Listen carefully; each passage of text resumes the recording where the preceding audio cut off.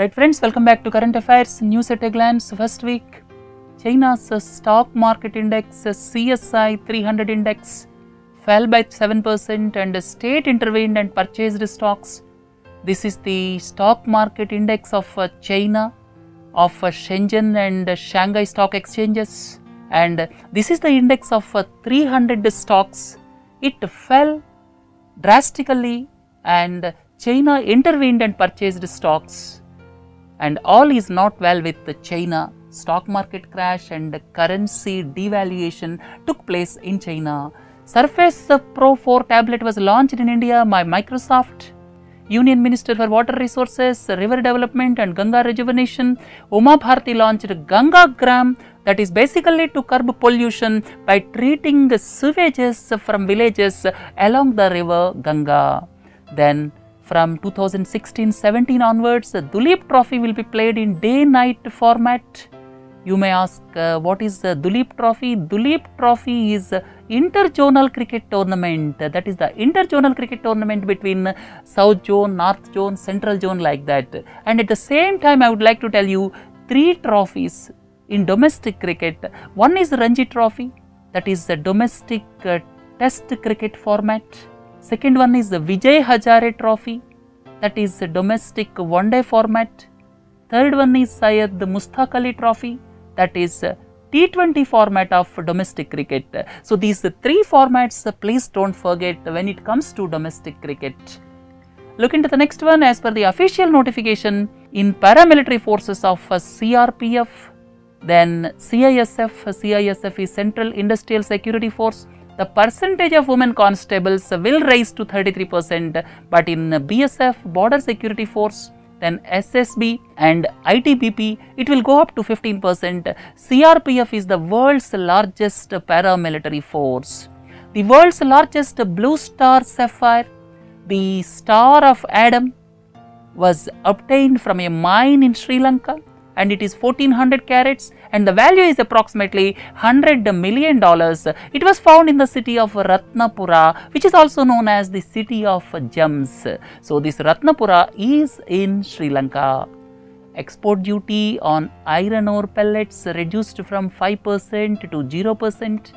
Basically, export duties are reduced so as to make the commodity competitive in the world market. The world's first slum museum will come up at Dharavi. Dharavi is the Asia's largest slum situated in Mumbai. It houses more than 1 million people, and this first slum museum will come up at Mumbai. The World Bank lowered its estimate of global growth forecast for the year 2016 from 3.3% to 2.9%. World Bank says world will grow at 2.9% and IMF says world's growth will be around 3.4%. The victory streak of Sania Martina pair continues. They have recently won Brisbane International Women's Doubles title, and the pair has won 7 doubles titles and 2 Grand Slam titles in the year 2015. Anything but Kamosh. This is the biography of Shatrughan Sinha. It has got several political overtones.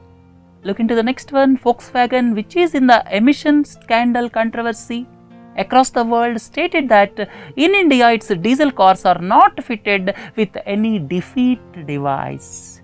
You may ask, what is defeat device? Defeat device is the device which shows less emissions. When the car or any vehicle is tested and when it is moving on the road, the emissions will be more. That is, with some software, these defeat devices are being fitted. The last date for sending public comments on differential pricing for data services to Telecom Regulatory Authority of India ended on 7th January 2016, and there is a lot of debate going on between differential pricing and net neutrality. The second ship in the Kamorta class INS Kadmat, this is INS Kadmat. Kadmat incidentally is the name of island in Lakshadweep, and this was commissioned by Indian Navy at Visakhapatnam. Look into the next one. Amid student protests, Gajendra Chauhan took over as the chairman of Film and Television Institute of India, Pune, and please don't forget students have resorted to several days of protest against the appointment of Gajendra Chauhan as the chairman.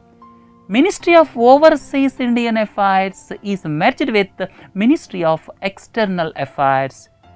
As per the Hurun India Philanthropy List 2015, this Hurun is based in China, and as per its list for 2015, Ajim Premji of Wipro is the most generous Indian of the year 2015 with donations worth around 27,000 crores of rupees, and Nandan and Rohini Nilekani is at a distant second with rupees 2,400 crores, and N.R. Narayanamurthy is in third place at 1322 crores. For implementation of Mumbai-Ahmedabad high-speed bullet train, all of you are well aware, Japan is giving soft loan at 0.1% interest, and for fast implementation of this project, a committee was headed by Niti Ayog Vice Chairman Arvind Panagaria was set up. Look into the next one. Union Cabinet approved construction of 69 bridges and approach roads in Tamu, Kaigor, Kalewa road section of Trilateral Highway in Myanmar. And please don't forget, this highway connects Imphal in Manipur with Mandalay in Myanmar. Look into the next one. The first supercritical thermal unit of 660 megawatt capacity of Prayagraj super thermal power project at Bharat was commissioned. This is in Allahabad district of Uttar Pradesh, and please don't forget, there is a train by name Prayagraj Express which runs between Allahabad and Delhi. Look into the next one. Union government constituted a one-member committee headed by Kamlesh Chandra. This Kamlesh Chandra committee will examine the wage structure and service conditions of Gramin Dak Sevaks in the Department of Posts. Polly Wumrigar Award for Best Cricketer of the Year 2015 has gone to Virat Kohli. This Polly Wumrigar Award is given for Best Male Cricketer, and at the same time, please don't forget, M.A. Chidambaram Trophy that is given for Best Women Cricketer, and it has gone to Mithali Raj of Indian Railways, and at the same time, please don't forget, C.K. Naidu Trophy Lifetime Achievement was given to Syed Kirmani, wicketkeeper batsman from Karnataka. NABARD signed a memorandum of understanding with Hyderabad-based National Remote Sensing Center for web-based monitoring of watershed projects.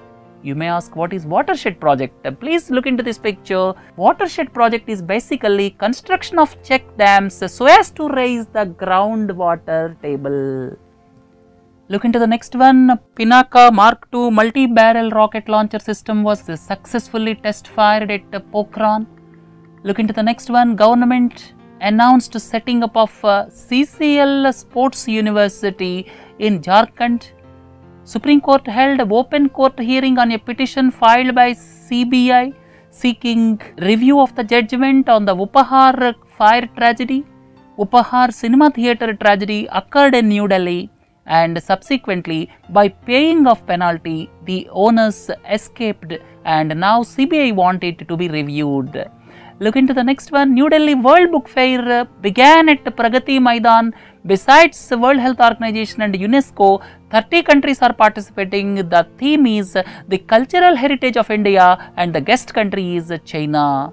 Union Health Ministry decided to utilize the expertise of Global Vaccine Alliance. Recently, its CEO Seth Berkley met the Union Health Minister and also the Prime Minister, and India is most likely to have strategic partnership with Gavi from 2016 to 2021, and the percentage of immunization in our country will increase if India partners with Gavi, and the main force behind Gavi is Bill and Melinda Gates Foundation. Please don't forget. A regulatory body for Indian Railways, Railway Development Authority, is expected to be set up shortly. It will fix cost-based tariffs and will delink populist decisions. That means it will act as a regulator for fixing easing of tariffs in Indian railways, and subsequently the populist decisions of politicians will go away. Scientists discovered presence of several colonies of species of snowflake coral off the coast of Thiruvananthapuram to Kanyakumari. Governance rule was imposed for the 6th time in Jammu and Kashmir because of a delay in government formation after the pass away of Mufti Muhammad Saeed. His daughter Mehbooba Mufti is not able to take a decision for several days. Senior IAS officer Shailesh has been appointed as Registrar General and Census Commissioner. He replaces C. Chandramouli and he will be in that post up to 28 July 2017. Noted Hindi writer and journalist Ravindra Kalia passed away in New Delhi. He served as the director of Bharatiya Gnanpith.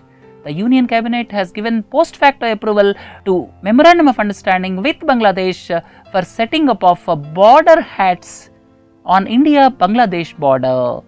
Border hats, please look into this picture. The border hats basically serve availability of essential commodities for the people around that area in both the countries. Gujarati writer and poet Lap Shankar Thakur passed away in Ahmedabad at the age of 80 years. Exercise Shakti 2016 joint military training exercises between India and France focused on counter-terrorism operations were held in Bikaner in Rajasthan.